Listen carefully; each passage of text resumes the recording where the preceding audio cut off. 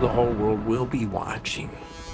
We can't afford to lose to the Russians. It's a project that we developed from an original idea. What if the moon landing wasn't real? What if it didn't happen? What's the story in there? We need to shoot the backup version of the moon landing.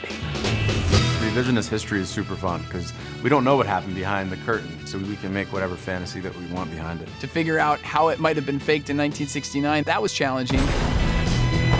It was a script, it was to work with Channing and Scarlett. The cast is a dream. I was laughing so much every day, probably to the annoyance of some of the actors. He definitely laughed maybe a little bit more than most directors that I've worked with. We got on so well. I do think that comes through in the movie too. I think we should have gotten Kubrick. Well, you gotta see it on a big screen. The scale of it in itself is like a really, really big movie. What could be bigger than landing on the moon?